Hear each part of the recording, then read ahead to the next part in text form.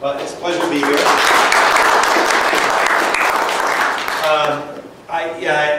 I'll take this talk to be somewhat informal, although I have a lot of material. I can stop at any point if you're bored. Okay? What I decided to talk about, I met Mr. Buell at Bug Blast, and we were showing at Bug Blast our high-speed video system. We have these really neat cameras that can capture insect flight in incredible detail. And in fact, this last weekend we were at the Pacific Science Center, where we brought our high-speed video cameras there. We filmed animals, we filmed butterflies in the butterfly house. If you go to the butterfly exhibit, there's a high-speed movie that just precedes your entrance into the butterfly house, and that's done by our lab. So we really like high-speed video, and it's a lot of fun. And so you're going to see some high-speed videos. But I want to put them in context of some science questions that we're asking. So I decided to look at, to talk to you today about a funny process that insects have to use. And that's, how do they know where they are in space when they're flying? And a lot of my work, and I'll confess my background as an engineer, it's going to come out. I try to hide it as best as I can. I left my pocket protector back in my office. You have a pocket protector from my class, I think. Because last day, you don't have one. I teach biomechanics, and we give all the graduating seniors pocket protectors. And if you don't have yours, I have plenty more. And I also want to begin by thanking all of you for inviting me and my happy laboratory here. And I want to actually take a moment to thank one of my mentors who passed away recently, is John Edwards, an entomologist at the University of Washington, an incredible renown, an incredible gentleman. He's been serving as a mentor of my students for years. He moved into my lab when he became emeritus. It was a pleasure having him there. So the faculty on the top are actually now mentored by all of these students here. We have undergraduates, graduate students, a whole range of postdocs, and of course the faculty and the emeritus faculty, John Edwards and Trish Morris. So really quickly, just about what goes on in my lab, and then we'll dive down into some fun problems. I have a small group that works on mechanosensory information processing in insect flight control. And with a nod to Gary here, we understand how important the visual system is. Yes. And, but you still need to know where you are in space, separate from the visual system. You need to disambiguate some things. And visual systems, as you will learn, are wonderful, and again, nod to Gary, but not the fastest sensory systems in the world. And some insects need to know where they are very quickly, faster than the visual system can provide that information. So we're going to talk about that. And there's a classic example of how insects know it, and it's not known in the Lepidoptera, period, how they do this. So this is the Washington Butterfly Group. I have a lot of open problems for you. I'm not going to answer them because they're open, but I'm going to raise them. And I brought with me a Lepidopteran, particularly a butterfly taxonomic character.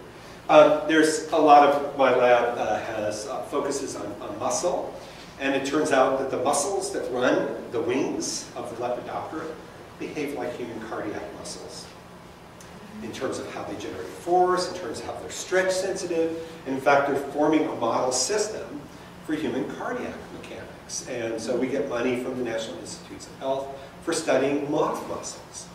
And you know, every time I'm on an airplane, somebody's sitting next to me, and what do you do? I study moth muscles.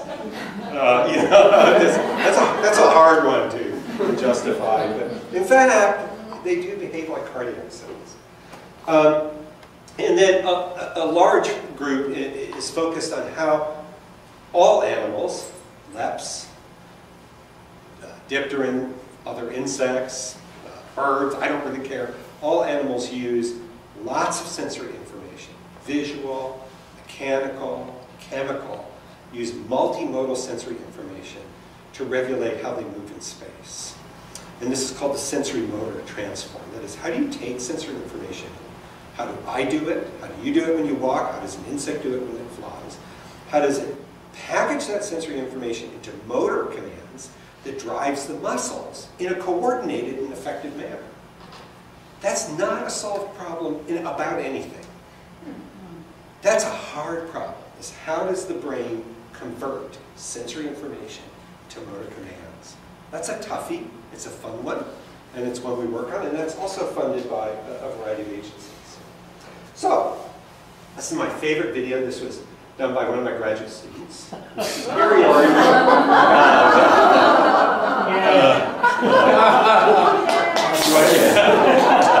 So, okay, it was an Nate, I know that.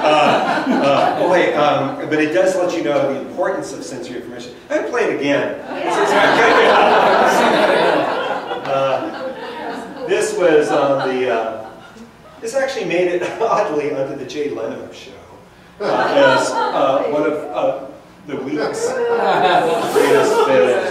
This was filmed just outside the Kincaid Hall in the medicinal herb garden. Oh, yeah. There's a little pond there, and we have several movies of this, and it looks like we've just done the movie over and over again. It's the, I swear it's the same frog and the same dragonfly. The dragonfly came back to the perch, the frog goes, I'll try again. It was over and over again. This is so wonderful. You got to do mark, release, recapture. Now, one of the things I wanted you to notice is when that frog went off, there was an entire motor program that ensued, and you know, it was all feed forward, right? Just I've got, you know, it does the whole thing, the tongue, the mouth, the sort of disappointed look. So it's an interesting problem. This is a film we did in the Butterfly House this is actually out in the medicinal herb garden. And what I want you to note here is wings are deforming tremendously as these move around. And in this movie here, I have one of our hawk moths flying, it's hovering in front of a flower, and you'll see some more examples of this in a minute. And our lab has been really interested in how animals control their movement. This is very, very large deformations of the wing, the sort that would bother a Boeing engineer. As you learn, these animals are richly sensed. That is, their entire body is very heavily imbued with sensory structures. I'm going to start going into this in a little more detail. Obviously, they have these fabulous eyes. Now, unlike many of the day-flying labs, these crepuscular or night-flying moths have fairly large eyes and have fairly slow vision, meaning that they are processing a lot more light, or a lot less light, per unit time, and so it's like their shutters are open for a very long time, just like a camera under low light conditions. And that turns out to be a bit of an issue that I'm going to bring up. So part of the lab looks at how the aerodynamic forces generated by wings. I'm actually not going to talk about that today. It's fun, it's exciting, but it's really just engineering.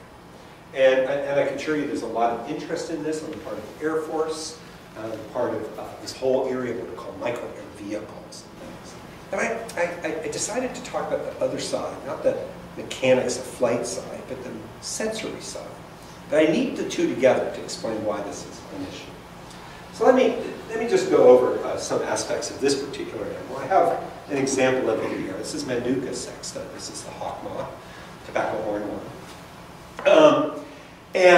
We raise these, have been raised for, I think, 50 years at the University of Washington. We've had a long-standing colony for a very long time, 38 years to be exact. And these are now a model system. We have a fair knowledge of their genome at this point. These aren't quite at the level of the fruit fly where we know basically everything can manipulate the genome, but we're getting there. So these are becoming model organisms. They were studied early on because they were a pest to the solanaceous plants, tomato, tobacco, and others. So it's the same species as the tomato hornworm, correct? Yeah, Manduca sexta. Okay. So common names. And it's got about a wingspan of 10 centimeters. It's about 2 to 3 grams, and the wings beat at about 25 hertz, 25 times per second. And I'm actually bringing that one figure up for a reason. That is, each wing beat is about 40 milliseconds. So 41 thousandths of a second. So to your eye, you don't see the wings beating, to your eye. Because your fusion frequency of your eye is slower than their wing beat frequency. So that's why we need these great cameras, okay? They gather sensory information. They're richly, as I said, imbued with sensors. And of course, one of the classics is chemosensory information. These animals can detect a pheromone, sex pheromone at extremely low concentrations. They can detect host plant odors and the like. Okay? They have the chemosensory structure obviously in their antennae, the acetosensilla, and on their feet, their tarsi. And interestingly, recently we've just learned that their wings are filled with chemosensory structures. That was not known until quite recently. Okay? So they are basically tasting the air as they fly through it, which I find fascinating. Of course, they have visual sensory systems. They have low light sensing and with a very high latency. So they can see under dark conditions, but it takes them a long time to get the image. That's what that says. These animals, you know the ocelli that are the extra eyes on the head. These are said to be anoscellus, that not to have external ocelli, but to have them under the head capsule. I have no idea what they're doing. Gary? Okay, then nobody knows. All right. But they're doing something. They totally are. Yep. It could be horizon, it could be up, down. We don't know. They've not been studied. In training. It could just be daily rhythms, right? Yeah. This may be way off base here, but is I'm way off base. is there any connection with the mechanics of this and a hummingbird?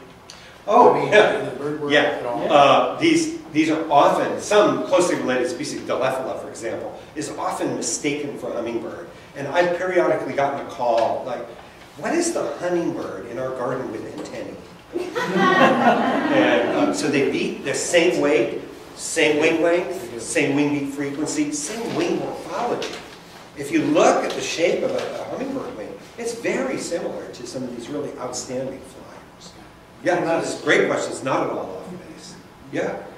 I just remember this back in your lecture from last year. You had talked there was something special about when the wings had got to full extension. There was, I just remember there was something that the insect had done something special that allowed it for better flight mechanics. Yeah, yeah. So what's your name?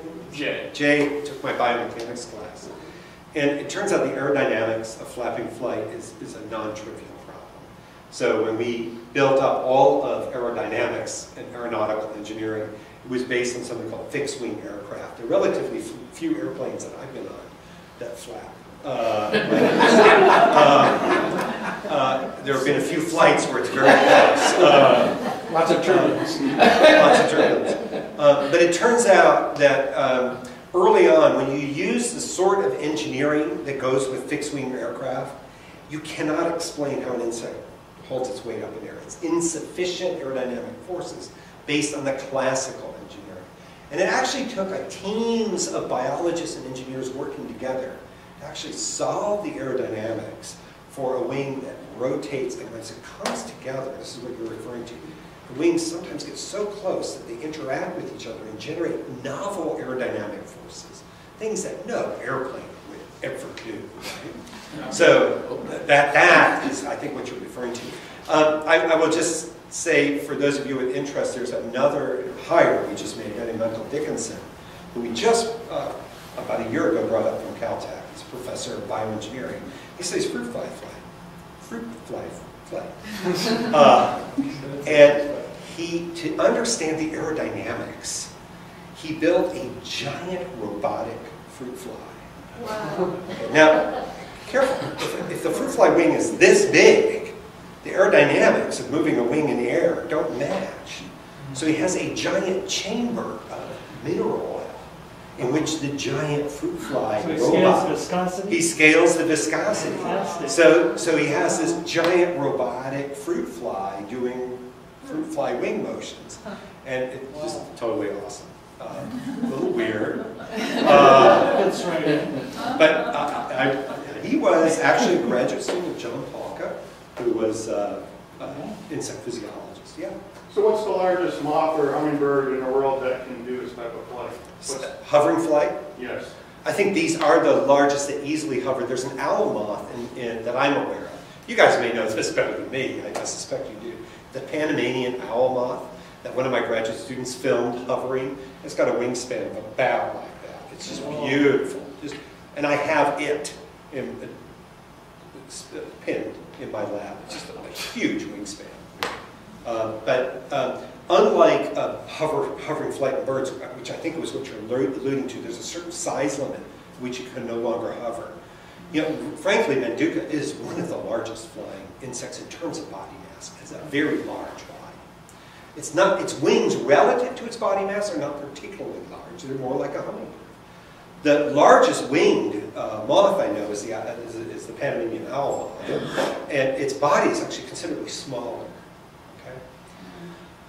So they're not up against that famous size limit for hovering flight. Hovering flight size limits are on the order of a small quail, just very small quail. And it's just maxing out there. Okay, that's great. I may not make it through my whole talk, which is great. I don't know. And this series of sensory inputs fly into the nervous system, and I'll show you the nervous system. Just love the brain of a moth. And it actuates a whole series of structures. Wings, the abdomen, legs, head, and the antennae are all actuated very actively during flight. There's muscles holding the antennae in a particular angle during flight. This is classically seen as well in all the labs with butterflies.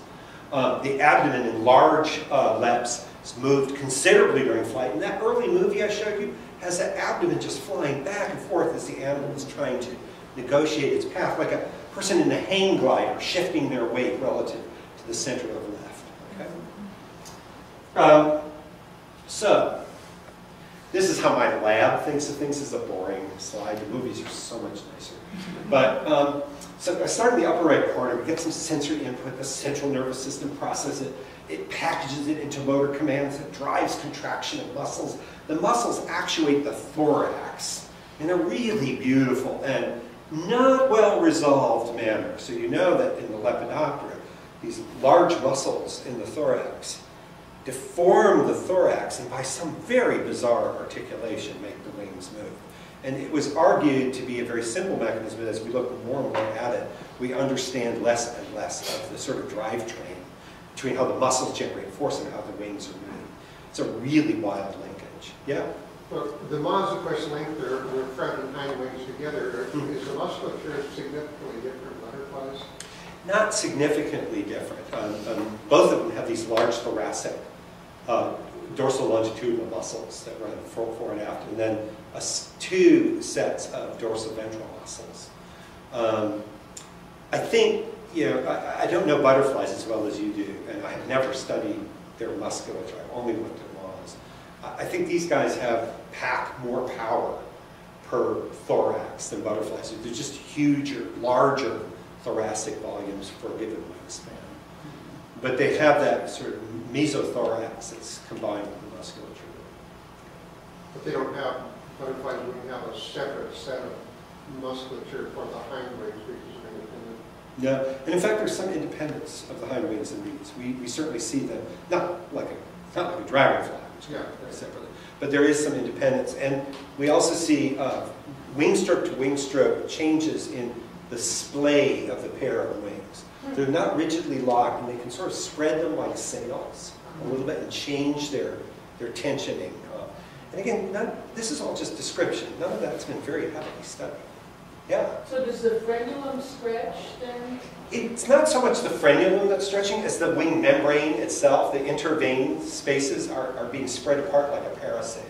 But they are hooked together. They are hooked together by that frenulum right there, right at that leading edge of the hind wing and the trailing edge of the forearm. So it's you know the Chinese sail, which has these veins that you can pull up on the boats. So they're actually the sclerites, these species, which are run by very small muscles at the wing hinge, slightly shift the gearing of the wing. So it may come forward a little more relative to this one, sort of spreading it a bit more. Tensioning the wing differently. Probably giving rise to different bending dynamics, and therefore different aerodynamic forces. Kind of fun. Okay, I'm giving you that's as deep as we know this. I mean, it's really a tough problem. Let's go right into the sensory and just make sense of things, as I say. We began this a few years ago with this, what we call robo-bush at the time. So Michael Dickinson has robo-fly, but we have the bush that moves around.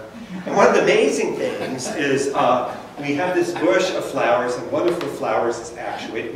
It's robotically controlled, and a moth is rather motivated to feed. I mean, these moths will feed if we give them enough nectar to the point where they just fall out of the air. They just cannot sustain it. So what we're showing you is this incredible ability to track a moving flower, and I challenge any of you to lick an ice cream cone.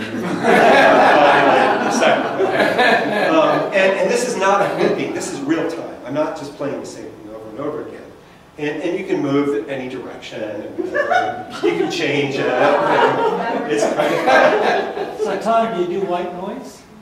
Yes, we are doing right. Thank you, Gary. But I don't have to move. Yeah. And not very wide bandwidth.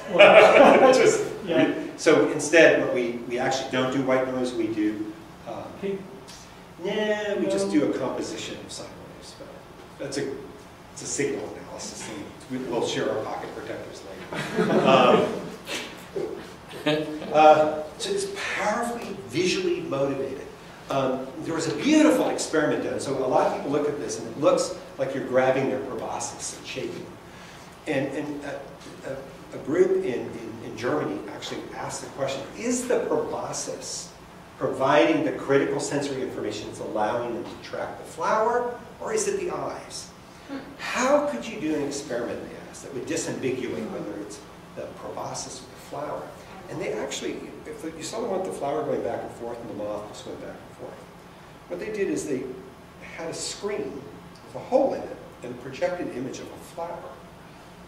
The moth came up, put its proboscis in the screen, and then they made the flower expand and contract visually against the fixed screen. If the proboscis was providing the sensory cue, they wouldn't move. But if it was the eyes, they'd go back and forth, and sure enough, they went back and forth. Beautiful. I thought that was, I love experiments that are simple and unambiguous. Right? I'll show you some really complex and highly ambiguous ones myself. Okay, great. Powerful visual stimulus. So here's what I want to do very quickly is how do we measure sensory information processing? What are the consequences of sensor delays that I referred to? How do insects measure gyroscopic forces? That's where I want to end up. I may not make it all the way down. Okay. So what modalities are involved? Chemosensory, mechanosensory, those are blue, wings are mechano, and of course visual sensory. And this is my nod to Gary again. The visual systems are extremely powerful. And in fact, you can record from them. This is the splay out of the brain of Manduka, by the way. Wow. Optic lobes on either side, the antennal lobes are right here, and the antennal nerves are running up there. This is the motor control region of the brain. Just like in us, I have a motor control region right here, and I have a premotor center there. They have the same thing. And one of the things I'm quick to point out to public audiences is if you are interested in the human brain, look to a moth brain. I still can't understand that one. It's operating with exactly the same principles as human brains. They're acquiring information, processing information, making decisions. Turns out their decision-making circuit behaves similarly to a primate. They learn. We can show learning. They memorize. They count. Ants count, right? We know these things. And if you want to understand a brain, why start in humans? We don't even understand these. So this is my other pitch. But I won't go too deep, except to say that you can open up the head. This is a drawing of the brain. There's a particular region here. It's called the lobular zone of the brain. So these three regions are associated with visual image processing, just like in our brain. And in fact, it's a remarkably similar circuit, disturbingly similar circuit, for how motion is detected in our brains, primate brains, bee brains, moth brains. Just the solution was found early on, and it's been used over and over and over again in evolution. And you can take an electrode, a very tiny one, and insert it into the brain. Actually, let me be really specific. You can insert it into one cell in the part of the brain that's seeing the world around it. One cell, okay? Inside one cell. So it's a teeny electrode. Like, you're looking at me like I'm just nuts. I am. And we do that. And then we play a movie in front of the animal with the head open, an electrode in one cell. And you can actually identify what's called motion-sensitive cells in the brain. And there are ones like this one. When we make the world move to the right, it's excited by movement to the right.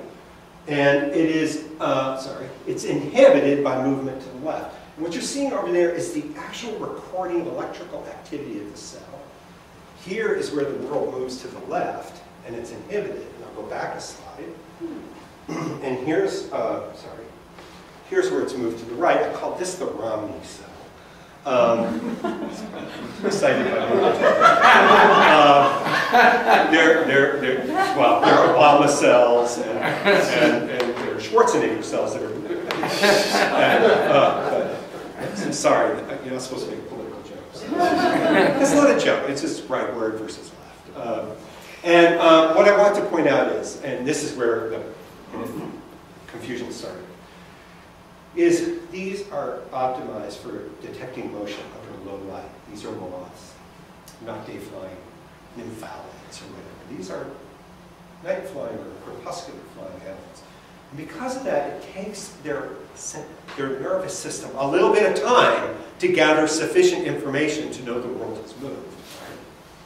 And that little bit of time turns out to be about 100 to 200 milliseconds. There's a little bit of delay between the time the motion starts and the actual time that the cell sees it. And to all of us, what's 100 milliseconds? It's a tenth of a second. Big deal. But if you're a wing beast, we're 40 milliseconds. Let's say it's 120, and I'm being conservative. You've gone 3 steps before your visual system knows you've moved. So, 100 to 200 millisecond latency. Is that a problem? So I had this postdoc, Ty Hedrick, who was this brainiac from the planet Encephalon. And he developed a computer program. I'm just going to tell it to you. I'm not going to show you the code or the equations. Right? And the way it worked is, he said, I know the aerodynamic forces generated by the wing. I know how wings move. I can specify that wings go like this, wings go like that, and wings go like that, in any combination. And he actually used a computer program to solve the motions of the wing that would let an animal hover. Okay? He actually solved the hardcore engineering, published it. It was beautiful work. I consider it one of the best products out of my lab. And he used this really complicated genetic algorithm, letting all the parameters evolve in time and have mutations and genes. And it's just a very bizarre thing. You don't need to worry about this, but we calculated aerodynamic forces from some wing motions, asked where did the animal end up at the end of a wing stroke. Did it work? Uh-oh, I'm too far, so I redo a next wing, try it again, and I keep trying different wing strokes until I'm exactly where I want to be, and then I circle around and I do it again and again and again. How stable is this? And so rather than show you the equations, I'll show you the movie. The upper one is the real moth. The lower one is the computer version of it, and it's doing pretty well. He could get the wings to move in a way that's pretty close.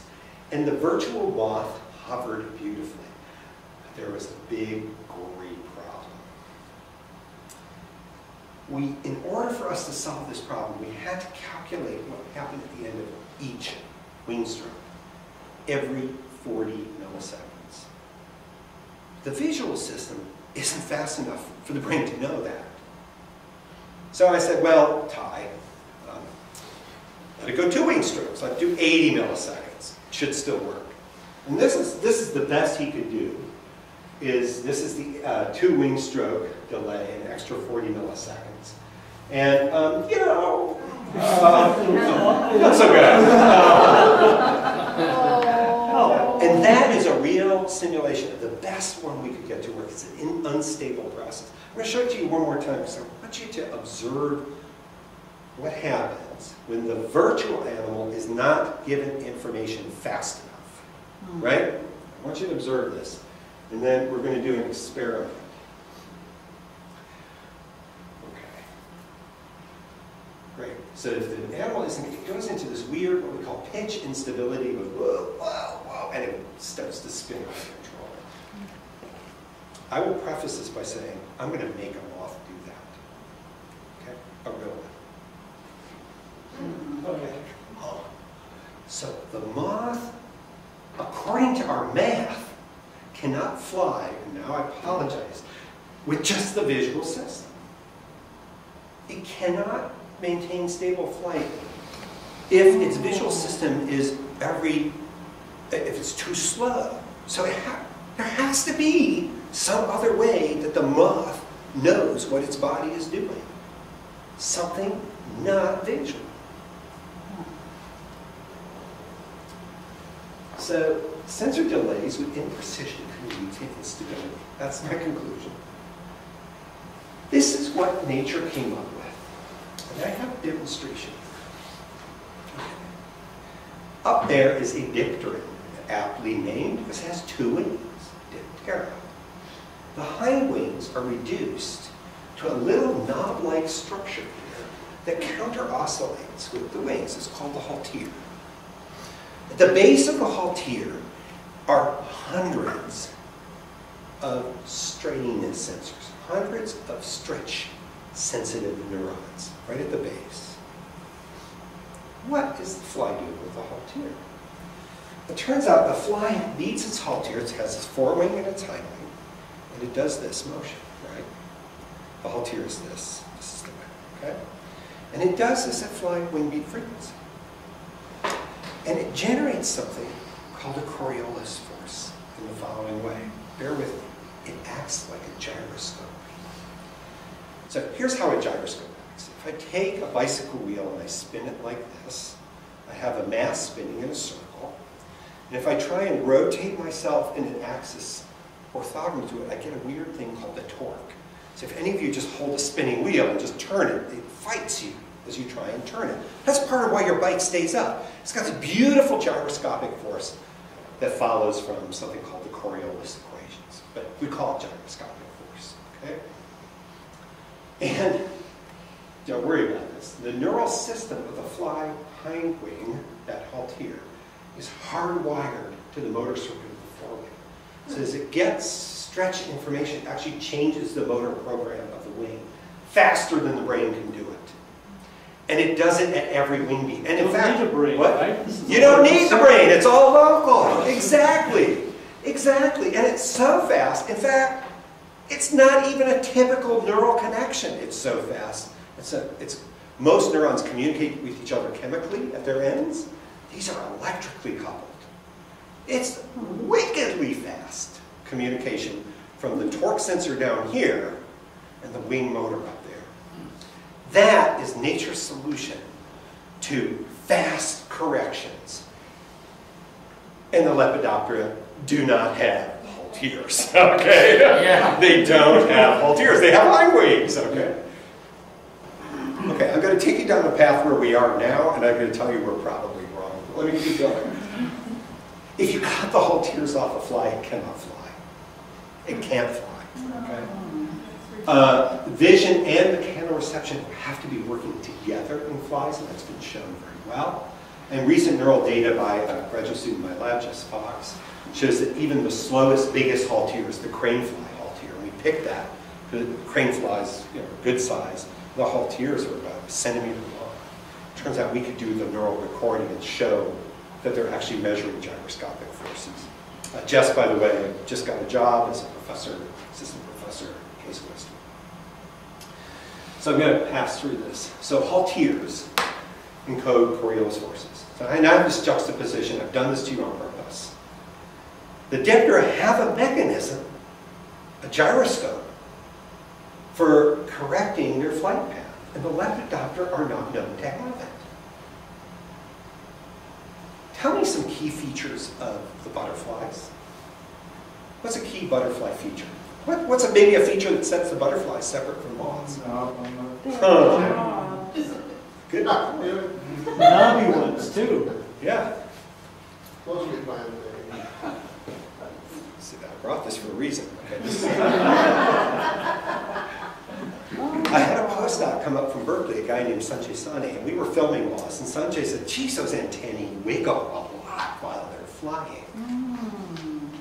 And I said, wouldn't it be funny if those were the gyroscopes? And Sanjay, this is just fabulous Indian guys, I think they're very likely to be gyroscopes. and they are. So let me explain what Sanjay did.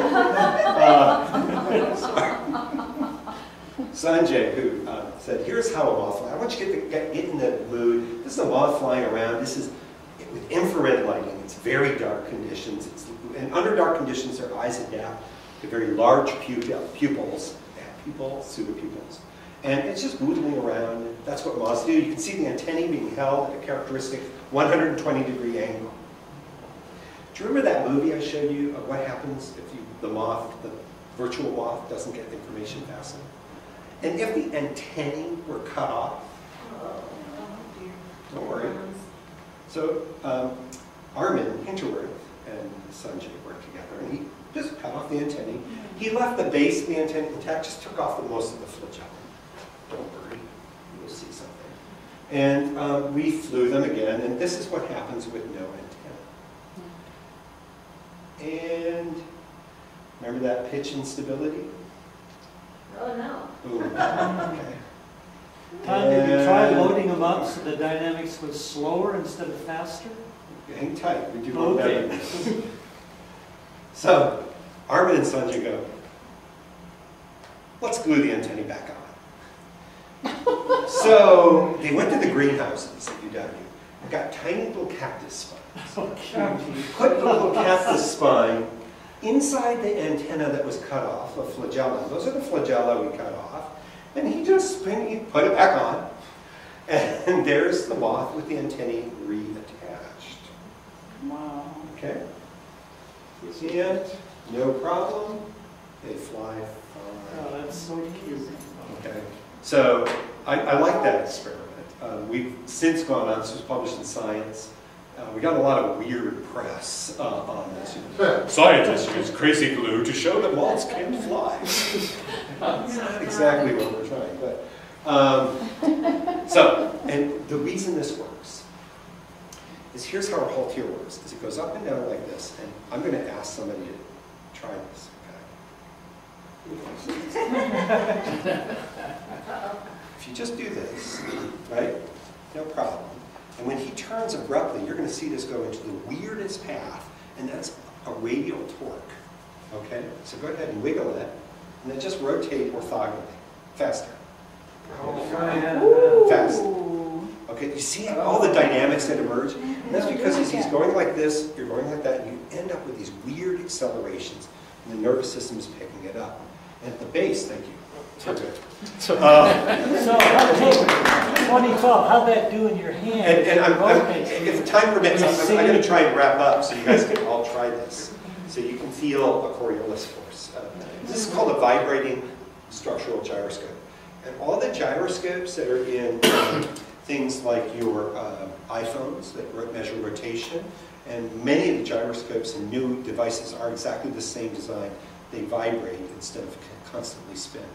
Okay? It's called a VSG. And that is the base of the head here has these amazing array of sensory structures, hundreds of strain sensors in two regions. And this is true for all the Lepidoptera. In fact, all the insects have richly sensed mechanosensory structures at the base of the antenna. So when Sanjay and Armin cut off the antenna, they cut it here, leaving the sensory system in place.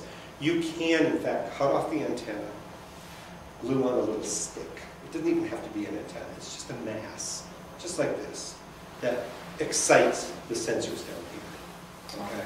That's what's going on. You can make prosthetic. Characteristic feature of the Lepidoptera is the knob. And the mass at the end is the thing that matters the most. And the moths have a very large, massive antenna. The butterflies have a much thinner antenna, but a mass at the end. And still to this date, I maintain there's considerable debate on the function of the knob. And our one hypothesis is it's important. Yeah. Tom, a lot of butterflies, like say little ones, lycaenas, blues and hair streaks, and have they're knobby antennas, but it's more than that. They're also striped, very high contrast striped. Yeah. I wonder if there's any visual. It's certainly possible. Because it's close enough to, yeah. you know, do something. They can be measuring their angle a little bit. Yeah. And skippers have these weird knobs that are kind of elongated and bent. They must get all sorts of weird. And you know how they interact with the aerodynamic forces? Also not known. So as far as I know, the number of people studying antennal function in the LEPs is 3 in the world. Sanjay Sani in India. I think it's probably going to increase. Our lab, and now 2 other labs that are beginning, it's just coming out now. There's one other thing that our lab discovered, Gary, and that is, and I cut the slides out, but if you put, well, I'll show you what happens. Let me quickly go on. One of the things is that you need both of these sensory modalities to run the world. You need vision. You can't run it just on the gyroscopes, because vision gives you this sort of integrated view of the world. The gyroscope is this sort of perturbation measurement, okay, very abrupt, quick forces, right? And we wanted to know, could we build something that lets us tease apart how the brain is figuring out how much is, how it weighs visual information and how it weighs, the moth being bopped around. And so we wanted to know if we could make a flight simulator for a moth, and so we did. And if you look, this is an LED arena here, and we're controlling the luminance of these LEDs, okay? Right now that LED is held stable so the moth has a fixed visual reference point as it's rocked back and forth, and we can record from the nervous system the responses of the animal while it's in this, and we can separate out visual and mechanical signals and the like. That's really nice. And we now have a really cool thing in our lab. Again, if you guys want to see it at some point, let me know.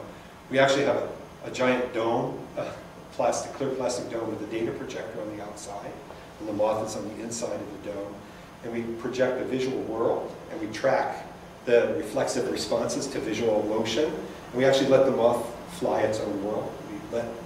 Through our tracking, we feed it back into the computer, so the moth can actually play a video game. And we have them now flying in a forest that is virtual. Wow. Right? It's a little. So there are reasons why we're doing that. Why would you have an insect play a computer game? The answer is we can ask how the brain is making decisions. That's really where we're going. So how does the brain decide what to do? How does a nervous system make a decision? And so we can change the nature of the forest, how much fog there is, how visually precise they have their world. Okay. I'm going to skip this because I want to get sort of to the end. But Armin and others in my lab have measured how the animal responds to all those motions. They can respond by changing their wing stroke. They respond by moving their abdomen. And they do a lot of abdominal motion. Armin, I'll just quickly go through this. Notice that the abdomen moves tremendously as the visual world is going up and down. What he's doing is tracking the abdominal angle. And so the latest paper we just had coming out now is that when people studied insect flight, they said, oh, the wings, that's where all the forces are. And so you just beat your wings, you just change your wing beat, right? If you just change your wing beat, you'll get a different trajectory. But what we're finding is the whole airframe of the animal is deforming. And it really does it big time in butterflies, right? And it's basically, you just take this big mass and move it around. It's like taking, economy in first class and articulating it. And as you do that, where the lift force centers, you get pitch and up and down pitch motion. It's a unique feature to flying insects, and that is they articulate their whole body as part of the control. And as it turns out, I think they're antennae or gyroscopes. But you know what? The abdomen, the brain knows where its abdomen is. The brain knows how big it is. So just as the animal has these wiggling antennae, as it flies around, the abdomen is vibrating too. And we're very suspicious that the abdomen is also a gyroscopic sensor. So it's also an actuator and it's a sensor. That's unheard of in synthetic devices. You don't make your airplanes where your wings are telling you what your gyroscopic forces are. You have a separate gyroscope. Your wings are for producing lift. You have a separate engine. And you have separate sensors. Biology puts them all together. That's a unique feature. If you, by the way, cut off the antennae, the abdomen doesn't work. Okay? So that's, over here is what they normally do, and when you cut the antennae off, the whole abdominal circuit is busted. And when you glue the antennae back on, you recover the circuit. Yeah? Did you try cutting off one antenna? Yes, and it works fine. They can fly with one. Redundancy. Yeah, Love it. great question. Something else is going on that we don't understand is, so they're flying along and rope goes up, their abdomen goes up, and as it turns out, if you watch them closely, their antennae go up. Yeah, I had the same, what? You know, so the world's going up, they flex their body like that. If the world goes down, they flex the body like that. And the antennae are actuated under a visual stimulus. And this graduate student, Armin, I hesitate to tell you the experiment, but he said maybe there's a circuit all the way from the abdomen right back up, because he showed that if you cut the antennae off, the abdomen doesn't work. And what he did is he cut the nerve connection between the thorax and the abdomen, and the antennae kept moving just under the normal visual reflex. And he said, well, it's either thoracic or it's all integrated in the head. And I said, well, maybe it's just changing the set point of the sensor so you're getting where you need it could be the that. exquisite information. It could be just a set point. So what he did is he said, well, if it's set point, it's all run by the brain. Maybe if I just took the head only and put the head in my flight arena, just the head. You put a little wax where the neck was, and so the fluid stays in. Visual system's still working, all the muscles are working, and lo and behold, antennae track. Beautifully, just on an isolated head. Little peculiar, not the easiest thing to publish. Okay. Finally, just to really drive this home, we decided, look, if the antennal position is important in regulating flight, and we could go in and take teeny electrodes and insert them into the muscle at the base of the antenna. So this is a big blow-up view. Here's the base of the antenna. You can see it up there. And the antenna base has these beautiful muscles that hold at different angles. And if you stimulate the muscle, you can get the antenna to do the sorts of things that the visual system is doing, right? And that's great. And you can stimulate it. You have this moth glued down in your lab, and you really can't tell what's going on. And we got into this pipe dream of, wouldn't it be great if we could take the whole lab computer with all the electronics and the data acquisition and everything, just shrink it down into something a moth could fly with. Okay. A little science fiction. But that's what we did. So we noticed that in the lab, when we stimulate the antenna, we can get reproducible antennal deflections. That's what we're showing there. And in fact, if you take the moth and you glue it to a stick, and you stimulate the antenna, you can get it to turn, right, left and right. That's still glued to a stick. So we built this little, I used to play with radio airplanes. And this is a radio airplane controller, and you'll notice it's been hacked with our lab and a group at MIT, and a bunch of electronics geeks. And there's sort of a little radio controller for a little moth airplane. And then we built up a little teeny chip. You'll see it, I brought it with me. It's about 200 milligrams, plus 50 milligrams of battery. Okay. It's not very big, but it's got a whole little program chip on it. So it's got a programmable system on the chip, a little mini computer. And it has a little LED So we know when we're sending signals back and forth, we can visualize it. And then we attach that, to the ventral surface of the moth. There's a little harness it wears. And these are the moth's antenna here, and this is the radio antenna there. Okay. This has got a teeny little antenna. And we then, because we have now this moth with $10,000 of computing on it, we decided not to take it outside and try and radio control it. So we built a wind tunnel. And this is now at NEW.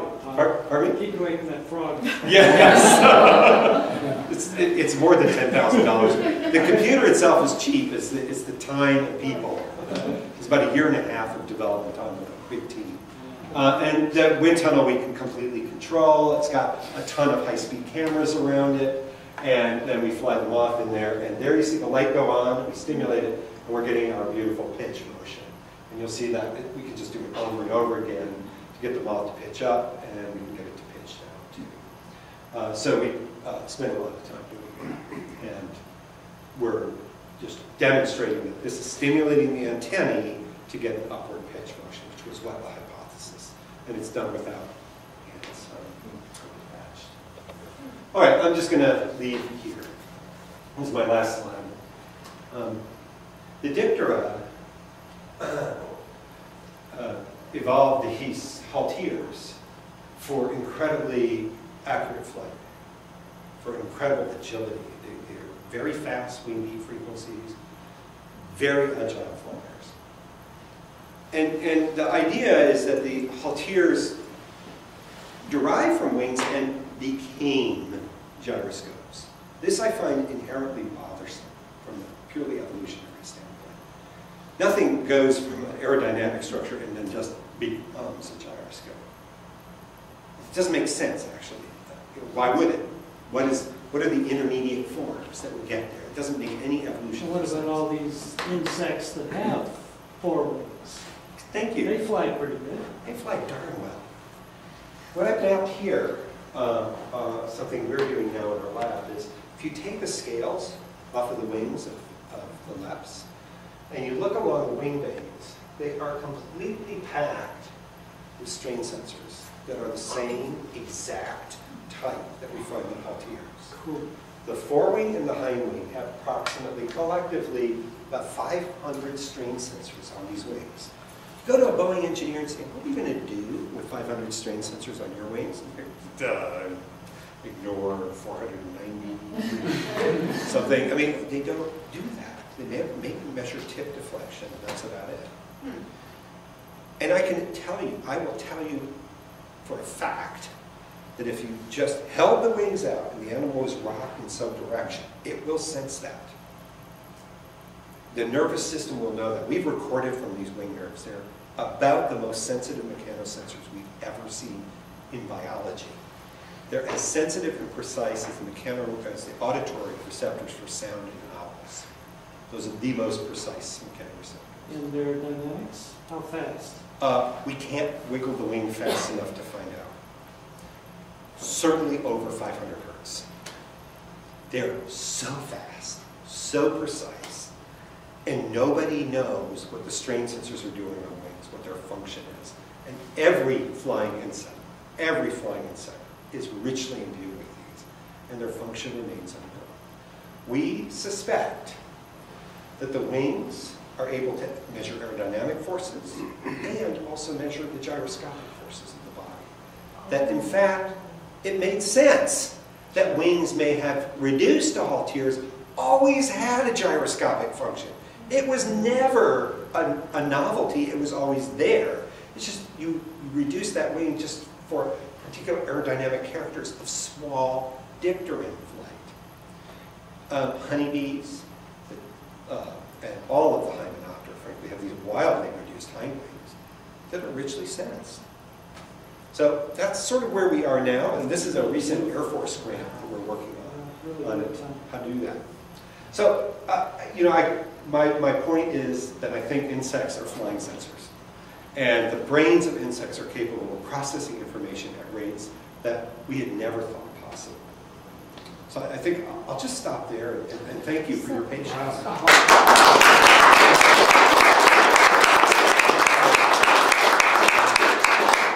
you had a question. So I'm just trying to summarize what you said. The wings have to have other sensors to be able to fly correctly, and they're in the antenna, but they're also on the wings themselves. Yep. Is that? Yep. So as I may have said briefly, antenna. You're right. Antenna, neck, abdomen, legs.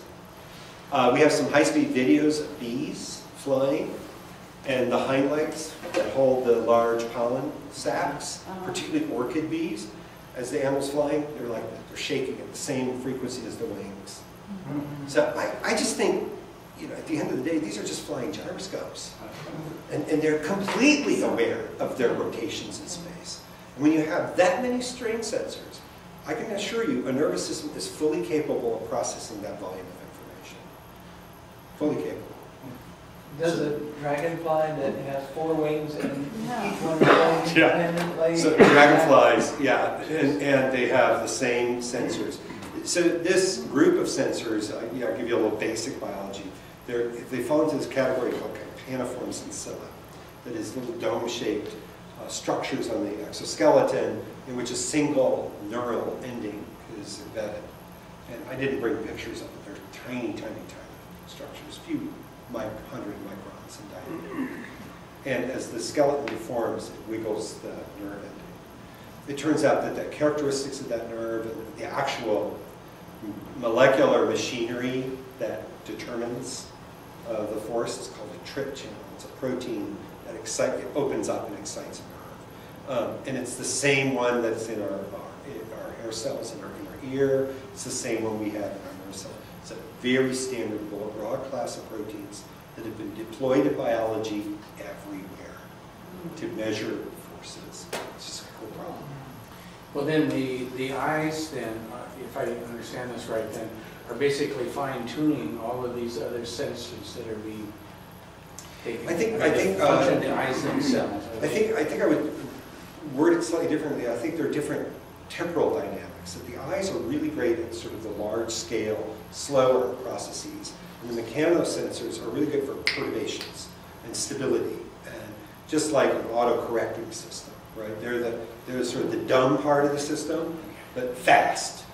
And the eyes are gathering information about horizon, complexity, objects, looming, edges, color, all of that other critical information. But that takes a longer processing time than you can afford for controlling yourself. I think it's a great question. So we would call it range fractionation in time. That is, the mechanical system is all for fast stuff. The visual system is slower, more complex stuff. Yeah, the visual system has to go through big, long brain, computer stuff. Yep. And this mechanical is just local circuits doing its own thing. And it isn't even required to go to the brain and come back to know what to do. Yeah, it goes right to the central part, really just like the equivalent of our spinal cord goes there. Yeah? With the olfactory organ in the antenna, does that have any impact at all? Does it do similar to what the eye does? Yeah, olfactory is obviously it's used in odor tracking and tracking plumes and both pheromone plumes and host plant plumes and the like. So it tells it where to go? Yeah, some people argue that the olfactory system is sort of the trigger for everything else. Once you smell X, it sets off a decision to fly upwind, right? So you smell X, you want X, you fly upwind. That's your goal. If you don't smell it, you go into a different motor pattern of searching for the odor. It's called casting. And they sort of fly in this particular pattern. And when they catch the odor, they zoom upwind. So what the chemosensory system is exquisitely sensitive to the presence or absence of odor, to some extent the strength. But mostly it's setting off different motor programs, fly upwind or search. And that's how people think about it. In mosquitoes, it's a little different again. We have a woman in my lab studying how mosquitoes find a host. And the hosts release CO2, which is a big signature flight circuit modulator for mosquitoes. They also track temperature. So just like a chemical plume, we have temperature plumes around us. And the antennae have a rich set of temperature sensors. And it turns out when the antennae are moved passively, it lets them detect the temperature more effectively than if they're not vibrated. And they're also auditory. That is, mosquitoes hear through their antennae. Those are auditory organs. You said the insect will find its host plant by flying upwind when it finds the smell. What if it's a calm day and there's no wind? Yeah, so there's never no wind, first of all. There's always sufficient wind, even a few centimeters a second is sufficient to trigger upwind behavior. There's also gradients of density of those plumes. And they are visual too. To be clear, getting to a patch of host plants is chemically mediated. Once you're at the patch, it's all visually mediated. That is, they're looking for the flower, and they literally visit flower to flower to flower. Great question. Yeah. You did some experiments with neutralizing these gyroscopes in Drosophila and moths. Have you ever tried doing that with the wings, where you clip the veins or something?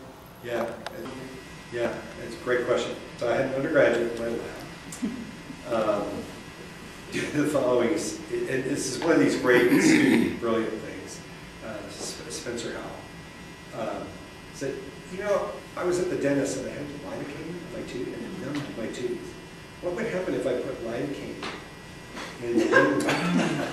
And typical me, that sounds great, let's do it. And he did. And we did, it's hard to say what's going on, and what we end up trying to do is to prove first that the lidocaine is blocking reversibly the sensory information coming from the wing nerves.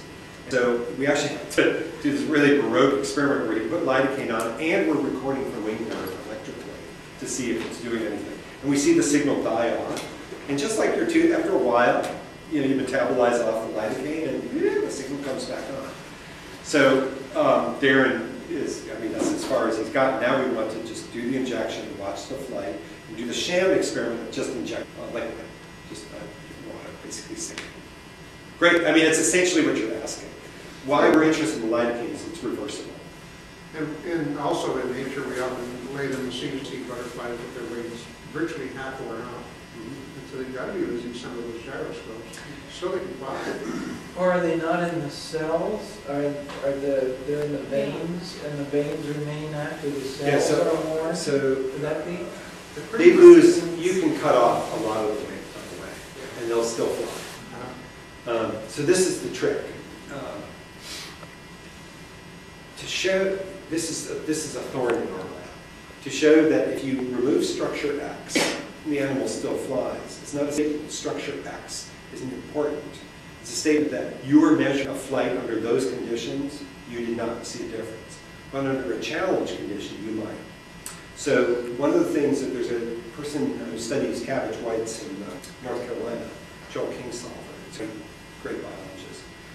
He did a much hairier experiment where he's wondering to what extent is the sort of dynamics of the wing really important for survivorship. So flight is related to survivorship, obviously. So he would cut off parts of the wing. He would mark recapture on thousands of cabbage whites to see if there was a measurable effect of wing loss, and there is. You can't easily measure it in the laboratory that, it flew. It's something about flight, maybe its ability to dodge or dive or attack or mate. There are details of flight that we may never capture in our laboratory. And that's where I think these bigger natural history experiments are really informative. They say, the mark recapture is if you lose 10% of your wing, in fact, there is a fitness consequence, right? So I'm sort of riffing a bit on your question, that is, it could go any which way. To show in our lab experimentally, that antennal removal that's a very rare thing to see that level of a dramatic response. Usually they're fairly subtle. Usually when you have 500 strain sensors, if you lose 50, you still have 450, right? Yeah. And the outboard stuff is very thin. There's hardly any out there. Most of them are right in here. We didn't show them. So I would say about 200 are right there. The rest are outboard. Yeah. The conventional wisdom seems to be that butterfly wings, lepidopteral wings are essentially inert. You know, they expand and then they're just dead Yeah. tissue. But it sounds like there's some lively connections. Oh yeah, yeah. They're not actuated outward, obviously, but in fact there's an immense amount of information flow from the surface of the wing inward. Wings are argued to play a variety of roles, not just in chemosensory, mechanosensory function, which we did talk about, but the regulatory. That is, there is hemolymph flow a little bit in and out. The positioning of the wings are important in terms of how they direct solar radiation to the thorax. So they're very, very actively involved, although they're very live. They're not dead. They're quite alive. A lot of butterflies sit and bask, you know, early morning, they'll sit and bask in the sun, so obviously those wings are picking up, Yeah. you know, heat and probably transmitting that to the main part of the body as well. Yeah. One of the arguments for the evolution of wings in insects was the fact that they were associated with, initially, a thermoregulatory function. And then they later subsumed an aerodynamic function. That's since been debunked, but I just love it because it made sense to me. Like a lot of theories. And it was also done by a good friend of mine. I thought it was a great idea. It was written by Stephen Jay Gould. It was science. It was all right, and it turned out not to be right. And John Edwards, by the way, was one of its greater detractors. And Joel and John were good friends. Yeah. Well, thank you very much. Thank you, guys.